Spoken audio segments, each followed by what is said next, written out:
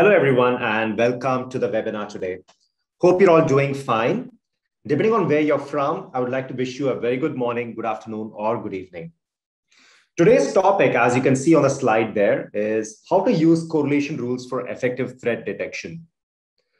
Before I say anything more on the topic itself, I would just like to tell you what I mean by correlation and what I mean by threat detection.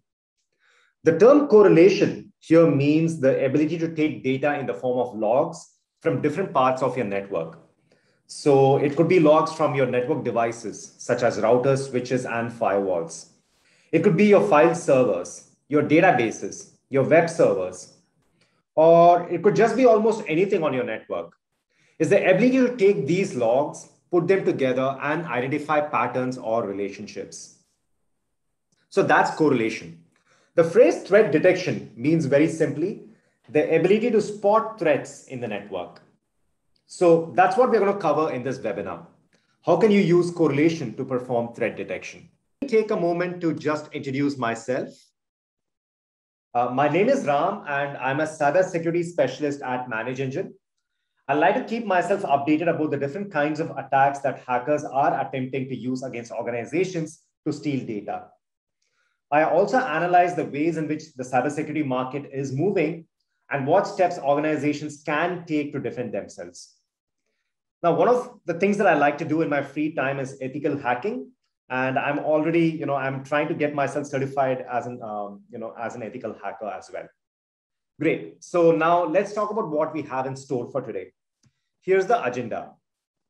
We'll start by talking about the importance of correlating events from across your network. We'll then learn about correlation rules and how they work. We'll then look at pre-built correlation rules and how they help to detect threats. Then we'll look at custom correlation rules for unique use cases. Now, as we go through the webinar, I will also show you how ManageEngine Log 360, which is a comprehensive SIEM solution, how ManageEngine Log 360 can be used for effective real-time event correlation. So yes, broadly, this is the agenda, and it's time for us to get started. And we'll start off with this very, very basic question. What exactly is real-time event correlation? That's the big concept here. Take a look at this image. You have an event A happening in one part of the network that you see here.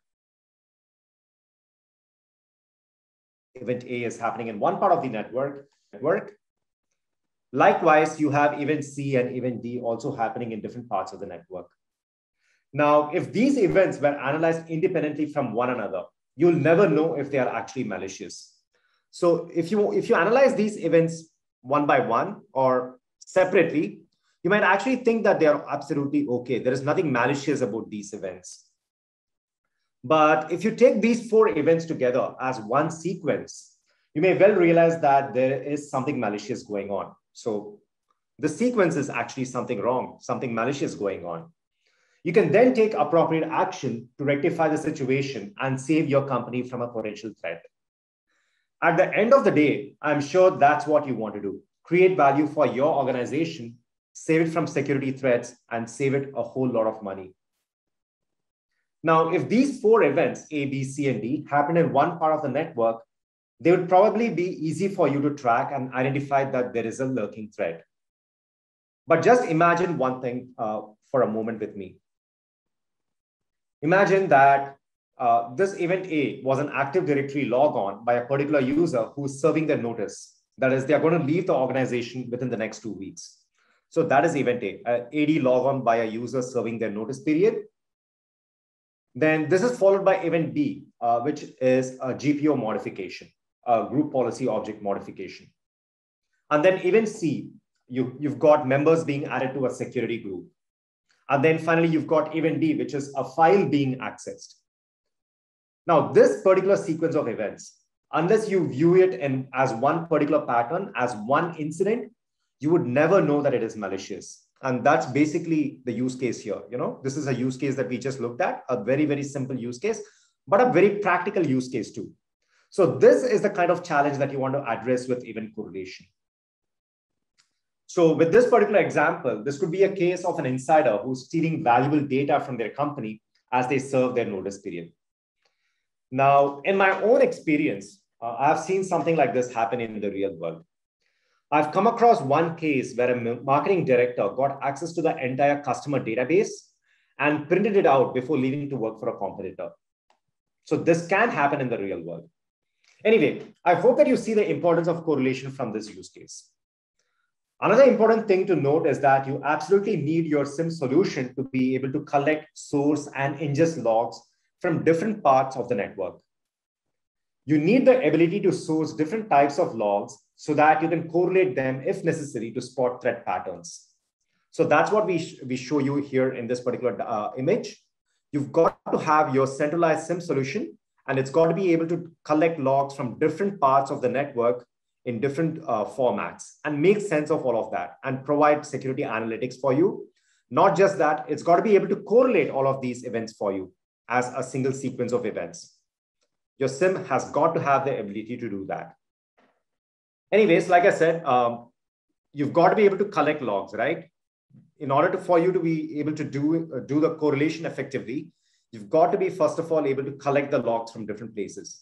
So let's see how that works in a SIEM solution like Log360. Let me jump into the console of Log360 for you right here. Now, this is the main console of Log360. And you can see that it's a unified SIEM that shows you everything that's happening on your network in real time. And on the left-hand side, you see that there are several different modules of Log360 here. So you've got a module called Event Log Analyzer, which is the log management module of Log360. You've also got yet another module called AD Audit Plus, which is the Active Directory Management module. So anything that is happening on Active Directory, whether it's a group creation, a user addition into that particular group, or let's say that a particular user is being given certain privileges, everything can be tracked. Even GPOs, changes in the GPOs, everything can be tracked using this particular component called AD Audit Plus. Then I would like to take your attention to Log360 UEBA, which is the anomaly detection engine of Log360. And then you can also take a look at this component called Cloud Security Plus, which analyzes everything that's happening on your cloud services, things like AWS, Azure, Google Cloud platforms, and your Salesforce. Anyways, what I would like to take your attention to right now is this Event Log Analyzer module. Specifically, we want to look at how you collect and source logs from different places in your network. So I've got an instance of Event Log Analyzer open for you right here to show how log collection actually works. So this is going to help you bring in logs from different areas of your network, and then it's going to help you with event correlation. So to perform log sourcing, you'll first need to go to the settings tab on the top. So let's go ahead and do that. I'm just getting into the settings tab. And then here under configuration, let's say that you want to add your network devices for monitoring and correlation. So you go into manage devices. And once you are there, you can add your Windows devices. This would include all servers and workstations that run on Windows operating systems. You can add your syslog devices. This would be your routers, switches, firewalls, your intrusion detection and intrusion prevention systems, even your Linux and Unix machines. In fact, you can add any kind of device that generates logs in the syslog format from this option here. And then you've got this. You've got the other option to add other devices over here. You can add your IBM AS400 machines and ESXi server over here from your other devices. So that's how you do your log sourcing and your log collection. Now let's take a very, very practical example. Let's say that you want to add your syslog devices for monitoring and correlation. So obvious thing to do, let's go into syslog devices. And then let's go into add devices. Now here's where things can be automated to a certain extent. You can obviously key in the details here. That's the manual way of doing things, where you key in the host name along with the comma separator. Or you can do the more intelligent way. You can discover and add. And if you go into discover and add, basically what you're doing is you're just specifying the IP address, or I should say the IP range, right? So you just specify the IP range, and Log360 is going to go ahead and scan all of those devices, all of those syslog devices that fall within that particular IP range that you have specified.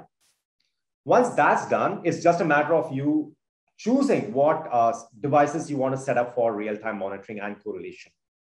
Once you do that, all the devices that you set up for real-time monitoring and correlation will show up in this list right here. And as you can see, the status shows listening for logs. Wherever it says listening for logs, it means that it is listening for logs in real time, and real-time correlation is going to be possible. You'll also have a few devices where it says success instead of listening for logs. This means that as a user, we have specified it, we have scheduled the log collection. So we're not listening for logs in real time. We have actually scheduled it. A user has the option of going either way. They can schedule, they can either schedule this or they can actually listen for logs in real time. But as a vendor, we always tell our users to do this, to actually listen for logs in real time, because that's when threat detection becomes more strong. You're able to detect and stop threats in real time if you listen for logs in real time, obviously. Right? So that's how log collection and sourcing actually works. But apart from your network devices, like let me show you the other kinds of logs that you can get in for correlation. You can manage your application sources. So things like your SQL servers, your web servers, your Oracle databases, all of those logs can be brought in as well. You can manage your threat sources. So here I'm talking about things like your data loss prevention systems, your antivirus, your FireEye, all of those devices. The logs generated by those devices can be brought in for real-time correlation and monitoring. You've got your vulnerability scanners, right? Very popular vendors such as OpenBAS, Nmap, Nessus, Nexpose, and Qualys. You can bring in those logs for real-time correlation and monitoring as well. So all of this can be done, but I have not yet told you about one very, very critical and important piece, and that is threat intelligence. Now, threat intelligence is also very, very important. This is where you're basically working with threat feeds, different kinds of threat feeds, and you want to use those threat feeds to help in your correlation as well. You can do that by going into threat management over here. So once you go into threat management, this is where you get to manage your threat feeds. And these events, like I said, your threat feeds can also be correlated within Log360. So it is pretty comprehensive, and you need all of this comprehensiveness. You need to be very, very comprehensive when it comes to today's era of sophisticated attackers. You've got to leave no stone unturned when it comes to your correlation capability. So what have we done so far? We have gone over the importance of correlation, and we have seen how to organize our log data to make correlation possible in Log360. The next thing to do, let's talk about correlation rules. It's critical that you have the ability to work with correlation rules. I mean, just think about it. There's got to be a way that your SIEM solution knows what patterns to look for. Once a particular correlation pattern is observed, your SIEM solution can then alert you and tell you that you need to take action right away. This is where your correlation rules come into play. In an effective SIEM solution, there are two types of correlation rules. You have your built-in rules, and then you've got your custom rules. The built-in rules come along with your SIEM solution. These are rules that the vendor builds into the product, usually after talking to their customers, industry practitioners, and industry experts. So we'll see how your built-in rules works in Log360 just now, so that you can take a look at this practically. So let me go into Log360 and show this to you. We're going to be looking at built-in rules. So here I am back into my event log analyzer module of Log360, and we'll be looking at built-in rules right now. So let's head over to the correlation tab on the top. And once this loads up, you'll see that there are a lot of different correlation analytics available to you on the left-hand side over here. In fact, you've got different categories of correlation analytics. You've got things like user account threats, system and server threats, web server threats, database threats, ransomware attacks, file integrity threats, potential Windows threats, potential Unix threats, and so on and so forth. In fact, you've got quite a lot of different categories here. So these are all your correlation, categories. And under each of these correlation categories, you've got your built-in analytics. So a very, very simple example. Let me go under user account threats. You've got different things like your brute force attacks, excessive logon failures, excessive VPN logon failures, Fortinet successful different location logons, things that are indicative of something going wrong, right? Let's take a very, very simple example as a use case. Let's take a look at brute force attack, right? These are possible brute force attacks as noticed by Log360 in our test environment.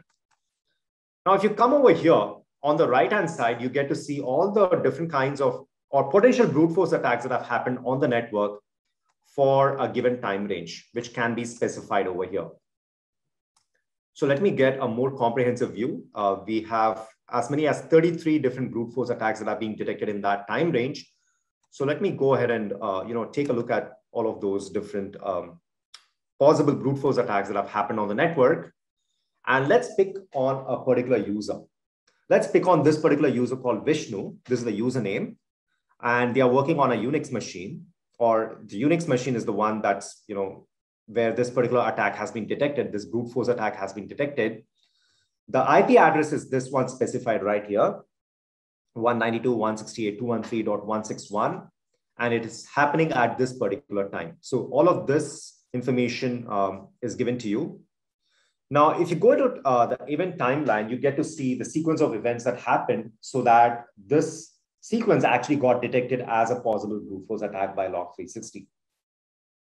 So let me just scroll down here, and you can see that it all started at this time on this particular date, where an account failed to log on to a device in the network.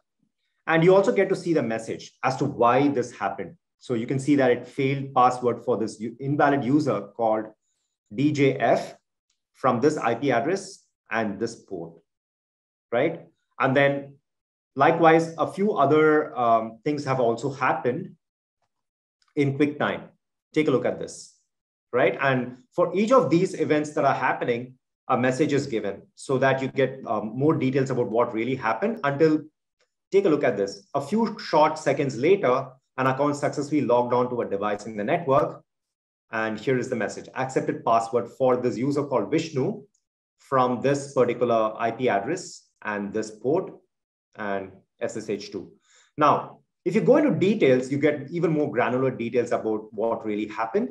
So you get to see things like the severity, the device type, the time, everything is given over here, the process ID. So all of that is also being picked up by Log360. Very, very empowering information to have for any security analyst, right? So this is how you can actually analyze the complete timeline of an event and see, of an incident rather, and see how, how it was actually detected as a possible brute force attack in this case. Now, we spoke so much about brute force attack.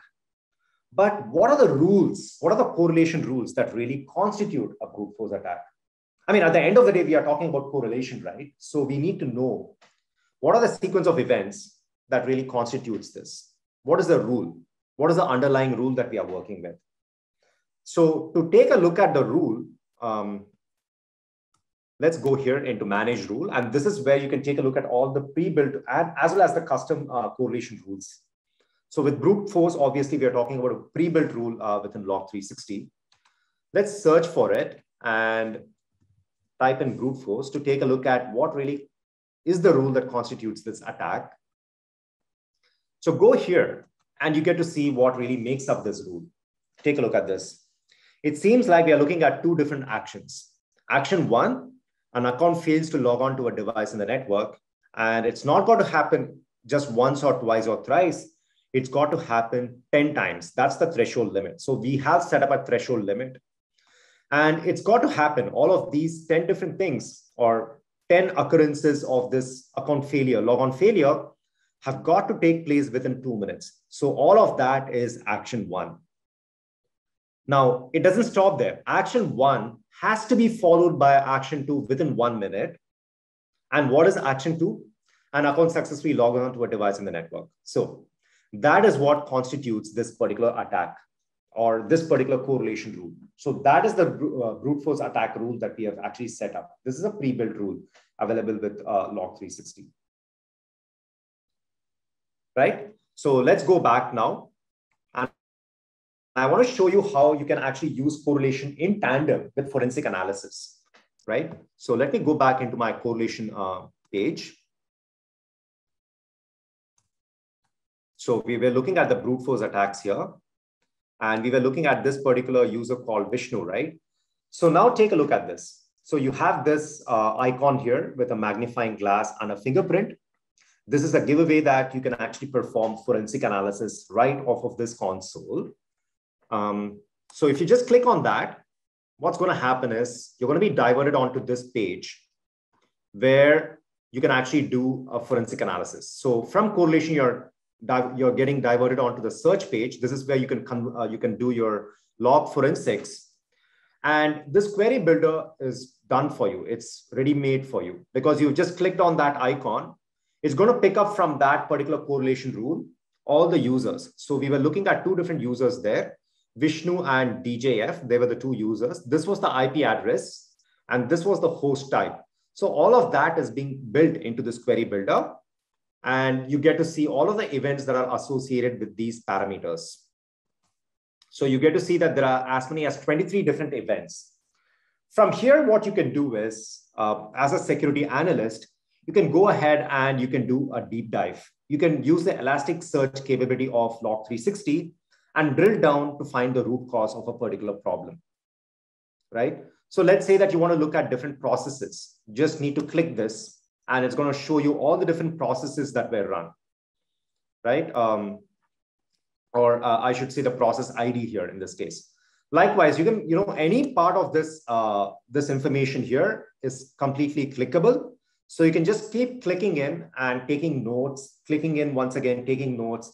Basically, you're drilling down and zeroing in on a problem and getting to the root cause. So this is how you can actually use correlation along with something like log forensics to get to the bottom of a particular problem. So in this case, we are trying to get to the bottom of that brute force attack detection, right? So let me go back. Let me close this now. And let's take a look at correlation once again. And in fact, I want to look at one more use case. Because just like we saw for the brute force use case, you have pre-built correlation rules for possible ransomware attacks as well. So that is another very, very important use case, especially in this day and age. Ransomware has become a huge threat. In the last 18 months, there were ransomware attacks such as the coronavirus ransomware attack, very aptly named, right? The coronavirus ransomware attack. So that was let loose on the world. Many organizations actually fell victim to this particular ransomware attack.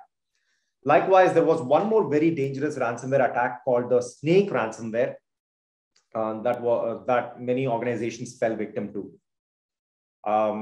So as a vendor, we try to keep our solutions updated with the latest and most needed use cases, and we try to build in these use cases within our solution. So let's take a look at a correlation rule for a possible coronavirus ransomware detection. So let me go into that right here so that you can see. And here are certain occurrences of possible coronavirus ransomware detections. And just like we saw earlier, if you go into the event timeline, you'll get to see the sequence of events that led to this being detected as a possible coronavirus ransomware attack. So let me just scroll down here, and you can see that it all started at this time on this date where a file gets created on Windows, and then a couple of processes are being started and multiple files are being deleted. Now this is classic ransomware, right? Like that's what ransomware does. The file extensions are renamed or files are getting deleted, or there are cases where new files are being created, processes are being created. So that's what ransomware does. And basically as a vendor, what we do is we look at the signature, the telltale signs of a coronavirus ransomware, and we try to build that as a use case within the solution. So if you want to look at what really constitutes a coronavirus ransomware detection as a correlation rule, you can again go into manage rule, and you can actually take a look at that. So let me go ahead and do the search for you. So here's the coronavirus ransomware detection correlation rule. And you can see that this particular rule, once it loads up, you'll see that it's a little more complicated than the simple brute force attack rule that we looked at earlier. So you can see that action 1 is a file that is being created on Windows. Action 2 is a Windows process that is being started. Mind you, it's going to happen within 30 seconds. And then within 30 seconds of action 2 happening, action 3 has got to happen, where yet another Windows process is started. And then within 5 minutes of that happening, you've got a file that is being deleted on Windows, not just one file. That's got to happen 10 times. So multiple files are being deleted on Windows. So this is the classic telltale signs of a possible coronavirus ransomware attack. So that's what we have in the built-in correlation rule here. Great. So we have just spoken about built-in correlation rules. So it's time for us to talk about our custom rules. So let's talk about that. Because at the end of the day, you need the ability to create your own rules, because whatever rule you get out of the box from your SIEM vendor, it's just not going to be enough. Your organization is unique, and you may face a variety of threats that are unique to you. There is no way that anyone can predict what risks you're exposed to. And because of that, you need to write your own correlation rules and spot threats whenever those rules are violated. So we'll just take a look at how custom correlation rules works in Log 360 right away. So I hope you're all ready to look at that. Let's take a look at custom rules. Going back into the event log analyzer module of Log 360 and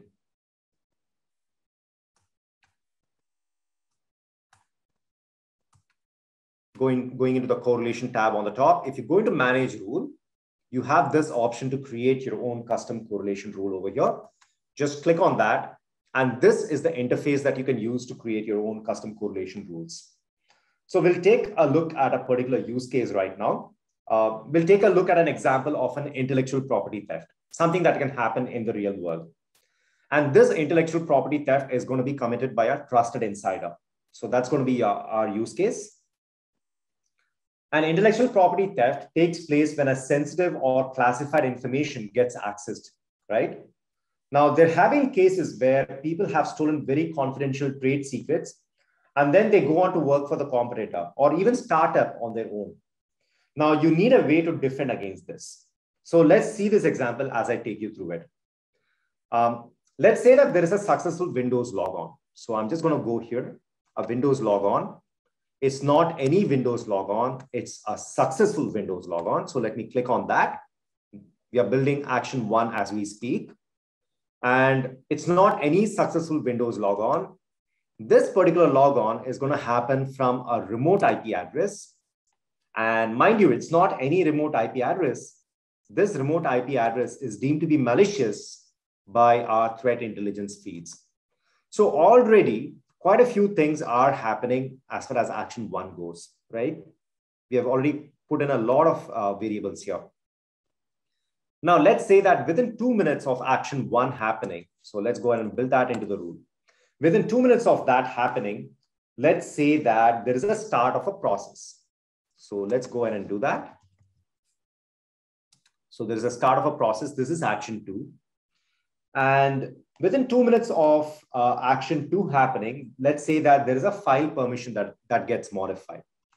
So within 2 minutes of action 2, there is a file permission that gets modified. Okay, so that is action 3.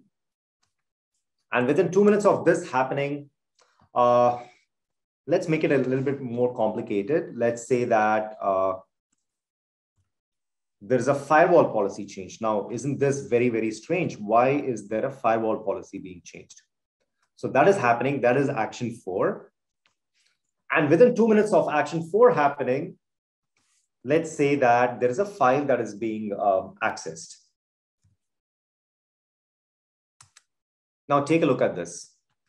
Now, each of these 5 different actions, if they happen one by one, all together, isn't that very, very strange? Or let me put it the other way. Let's say that you had no idea about action 2, 3, 4, and 5. You only had an idea about action 1. Would you be able to say that action 1 all by itself is malicious? Maybe not. Likewise with action 2, some Windows process gets started. It may or may not be malicious. You can't really say. Likewise with, action 5, a file gets accessed on Windows. Okay, fine. A file gets accessed on Windows. It may not be malicious. Files get accessed on Windows all the time. But then when you build a correlation rule like this, action 1, 2, 3, 4, 5, all happening within 2 minutes of each other, this sequence is very, very strange. And in fact, this sequence could be telling of an intellectual property theft, right? So that's the rule that we are building together right now. I'm unable to spell properly, property theft. And once you do that, you just hit create. Once you hit create, this rule gets created for you. And once it gets created for you, this rule will be available in the list of rules that you've got created for your environment. From here, what you can then do is you can set the rule status to active. So we've got all these rules set to active here. You can deactivate it, by the way. But if you set it to active, Log360 is going to actively look for instances where those correlation rules are getting breached. So those 5 activities, right? Action 1 to 5 that we created together just now, Log360 is going to actively look for those. And whenever it's actually, detected, when those 5 activities get detected, you'll get to know about it as long as you check off this box.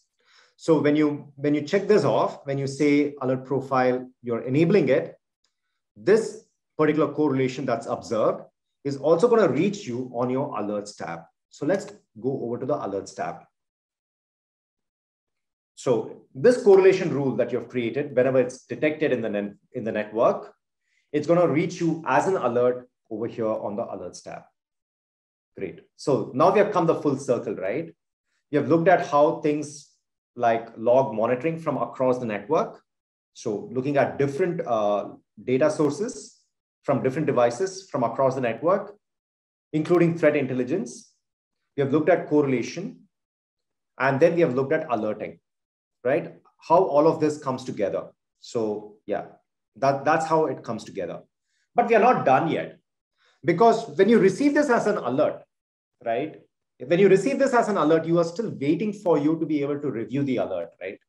Ideally, you've got to be able to get your SIEM solution to act on your behalf, to respond on your behalf automatically, because that's where the value lies. That's how you can really, really create value for your company with these automated, response rules. And that's what you can actually do with your workflows. So if you go into workflow over here, right, you can actually create a workflow. So let me just show that to you using the drag and drop feature. So you have different things like logic, where you can add in a time delay. You can have network actions such as ping and trace route. You can have processes, different things that you can do with processes. Now, this particular correlation rule that we created together, right, just not too long ago, we said that we were looking for the start of a particular process. So with a workflow, with a response workflow, we can go ahead and stop that particular process. Right? We can do that. We can add that as part of the workflow. Likewise, we can do things like shutting down a particular system. So we can stop the process and then we can shut down the system. We can, in case there is a USB that's involved, let's say that it's a data exfiltration attempt. Somebody is plugging in a USB and they're trying to copy data. We can actually have that as part of the workflow. And we can have the system take that particular response action automatically. We can also do other things on Active Directory, such as disable a user, delete a user, or disable a particular computer. So all of these different things can be done. We can also take some other actions like add outbound and inbound rules. So this is on the Cisco level. So all of these things can be done as workflow. Now, so it doesn't really stop with alerting. We are going one step further. We are using correlation in tandem with alerting, and we are using alerting in tandem with automated response workflows. So that's how an effective SIEM solution like Log360 is going to create value for both you in a way that it's going to make your job a lot more simpler, so that you can focus your efforts on the more important things, and it's going to help you create value for your company. Because at the end of the day, that's what you want to do. You want to make your company safe, right? So that is about the response workflow. Now, there is one more thing that we need to talk about, and let me quickly show that to you as well, because it doesn't just stop at the response workflow. You can do a ticketing integration. Let's say that you're using a solution like Managed Agent Service Desk Plus, which is a ticketing tool, right? Or you're using something like BMC Remedy, or you're using Zendesk or Kayako, or any of these other solutions, Jira Service Desk. So Event Log Analyzer, or Log360 rather, I should say, enables you to integrate with all of these ticketing solutions so that you can manage the incident response from that particular console. So any alert that you receive on Log360 can be sent over to your ticketing tool, so that you can manage, you can manage the incident from your service desk tool itself.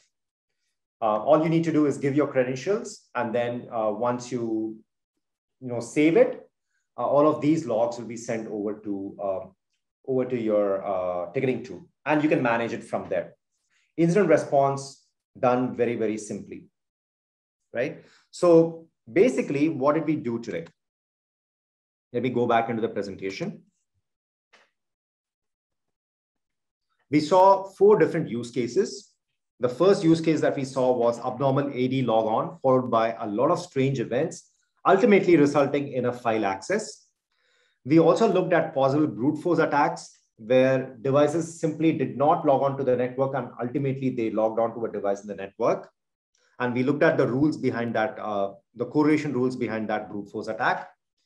We looked at coronavirus ransomware and the telltale signs of this particular ransomware, and what correlation rules pre-built correlation rules can be used to detect this. We also looked at intellectual property theft and how you can create your own custom correlation rules to do this, to detect a possible intellectual property theft. Now, the major point that I would like to say is, it does not really matter what SIEM solution you use. I mean, you can use Log360. Maybe you find some other SIEM solution that you want to use. That's absolutely fine. But what I would like to drive home to you right now today is, make sure you use correlation along with alerts, automated workflows, and ticketing tool integration. That is going to be very, very critical for you. A very important capability to have for any security analyst. Okay. Great. So at this point of time, what I would like to do is, I would like to take your attention over to this particular ebook. It's a very, very simple read. Some of you may have heard of the MITRE ATT&CK framework.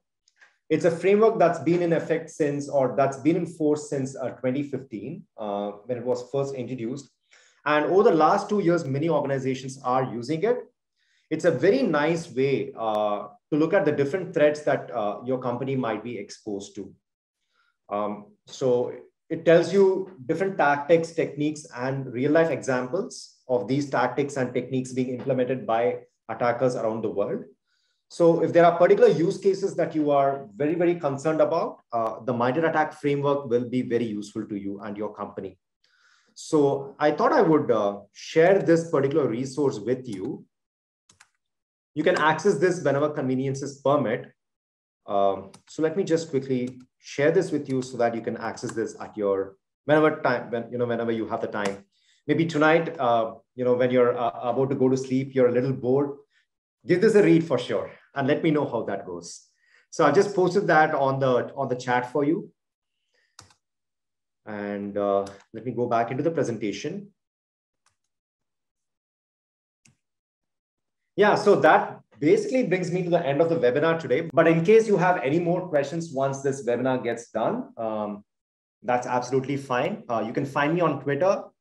My handle on Twitter is coffee and cybersecurity. These are the 2 things that I like. Coffee, I really love coffee, and I like cybersecurity as well. So you can find me on Twitter. or you can email me at ram.v@manageengine.com. Anyways, I'll still be online for the next 10 minutes, taking all of your questions over chat. Thank you. You've been an amazing audience from the kind of questions that I've got. I'll be answering those questions. And until next time, please take care and have a great rest of the day.